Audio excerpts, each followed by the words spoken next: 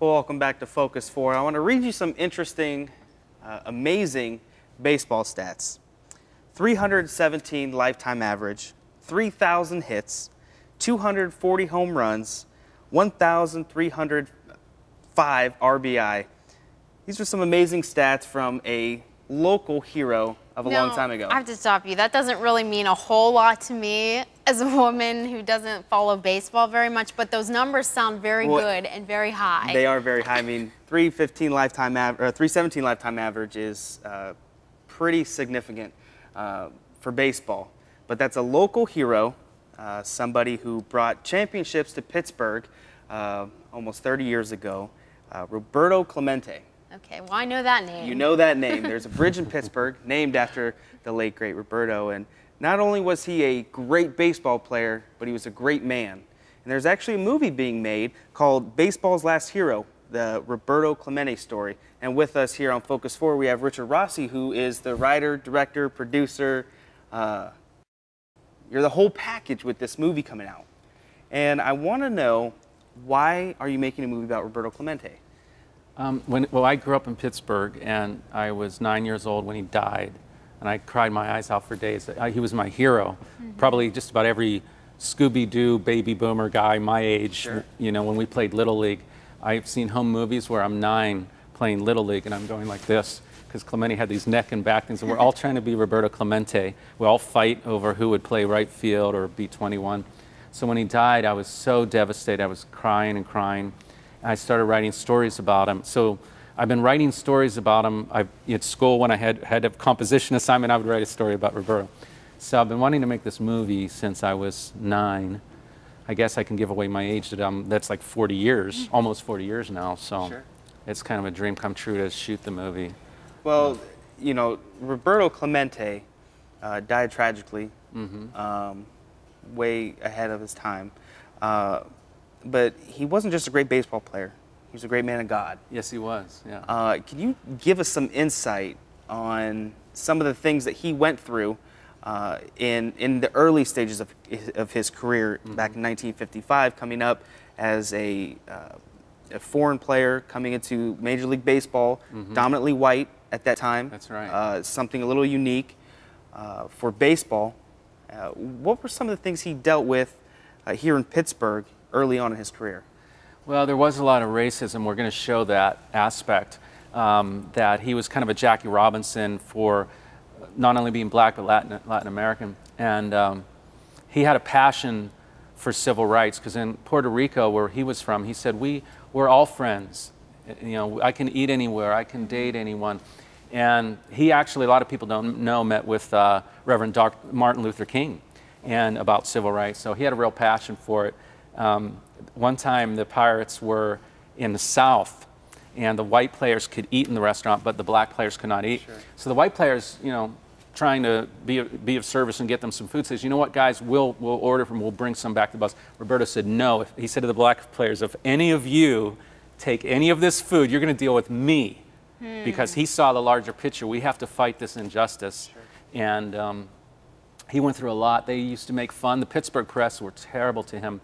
They would spell out phonetically to make fun of his accent. So if he said the word sister, they would spell it out like Seester, S-E-E-S-T-E-R. And if he made a great play in those days at the wall and threw someone out at the plate, the headline would read, Puerto Rican hot dog showboating.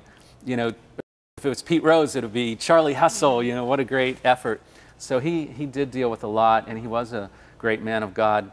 The theme of our film is John 15:13, which says, greater love has no man than to lay down his life for his friends, because he realized after proving he was the greatest player, God was calling him to something else. He wanted to die giving, and he died in this mission trip, as you know, to Nicaragua.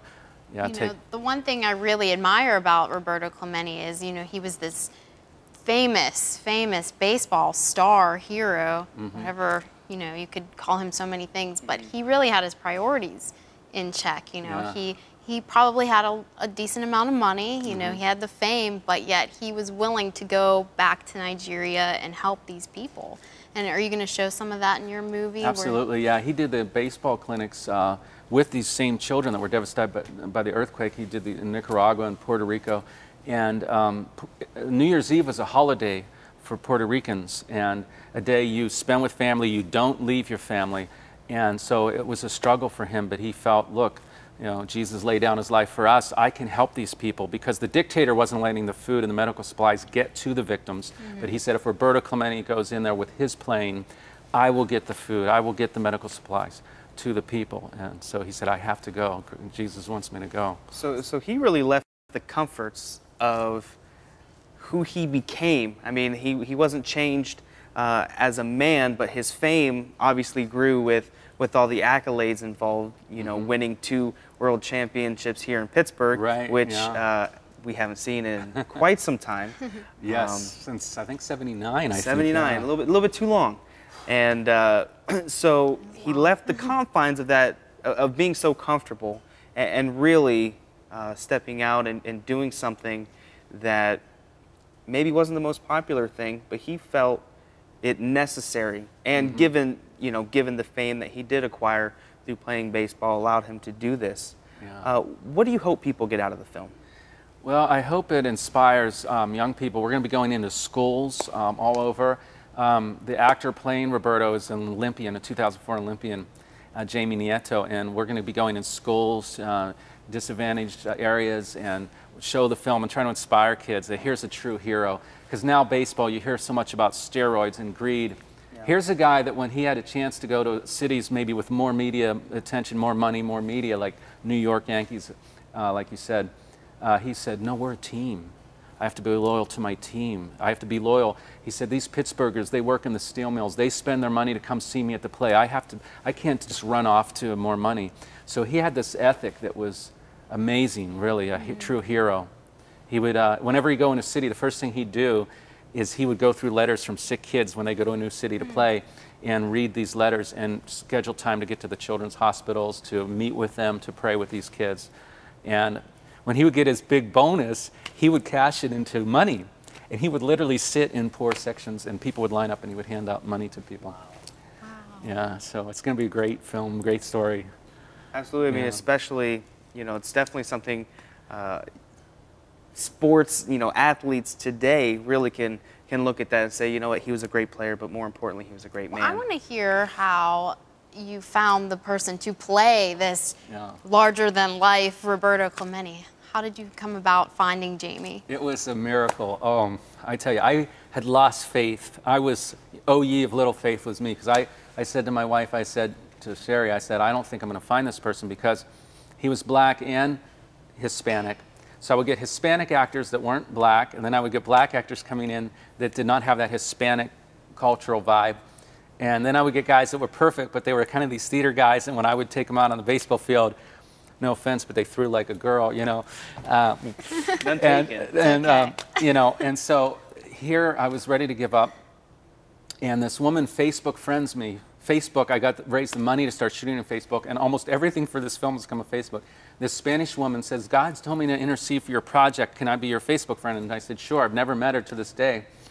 And then she contacted Jamie, who was 2004 Olympian high jumper, and says, God's told me to intercede for you, and I think that you're supposed to audition for this film. He was in Europe at a big pre-Olympic event, and he left the meet and got on a plane to make the audition. Wow. And he barely made it. And now when he auditioned, I got to be honest, maybe I should have been more bright and done my research. I had no idea he was also an Olympic athlete, that he was an amazing athlete.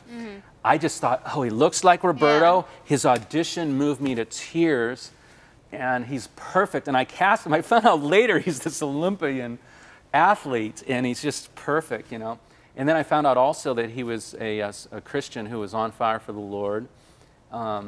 We always start before we shoot every day, like we just did before this taping. We always pray with the entire cast and crew.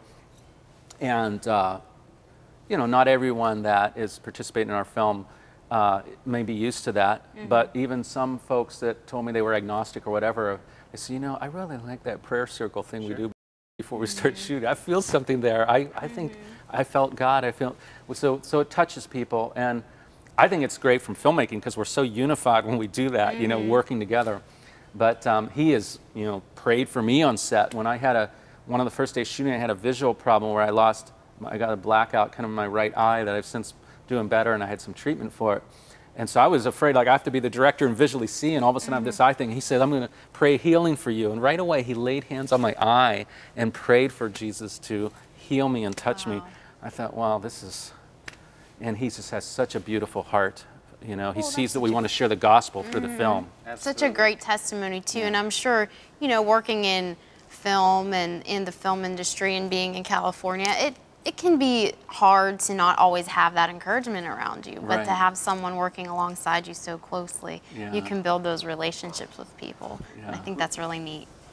Coming up on the end of the segment here, where can people get more information, not just on Baseball's Last Hero, the Roberto Clemente story, but also some of your other projects, your book, Stickman, that's come out. Where can they, viewers at home that might be interested, where can they go to get some more information on some of the things that you've worked on? Well, my book and soundtrack, Stickman, this is a coming-of-age story about, this is the soundtrack, this is the book. This is about a boy growing up in Pittsburgh who loves Roberto Clemente, and that's on Amazon.com. It's doing really well. They could just put in Stickman, Richard Rossi at Amazon. The film does have a Facebook site, which is facebook.com/Clemente movie. But they could Facebook friend request me too, Richard Rossi at Facebook. My Facebook's facebook.com/Richard Rossi actor, ACTOR. But if they put Richard Rossi in Facebook, they probably recognize me, hopefully. If they're very computer savvy, they can go onto YouTube and they can look up some of this Roberto Clemente footage and watch some of the interviews and some of the scenes. So, looks good. Absolutely. Well, Richard, we can't wait for the movie to come out. For more than just being a nice local interest in one of our baseball heroes, but also for the impact that it that we're expecting to have on people's lives. So we'll be praying for the project. It'll be completed later this year. I encourage you to go check it out, the progress along the way of the Roberto Clemente story.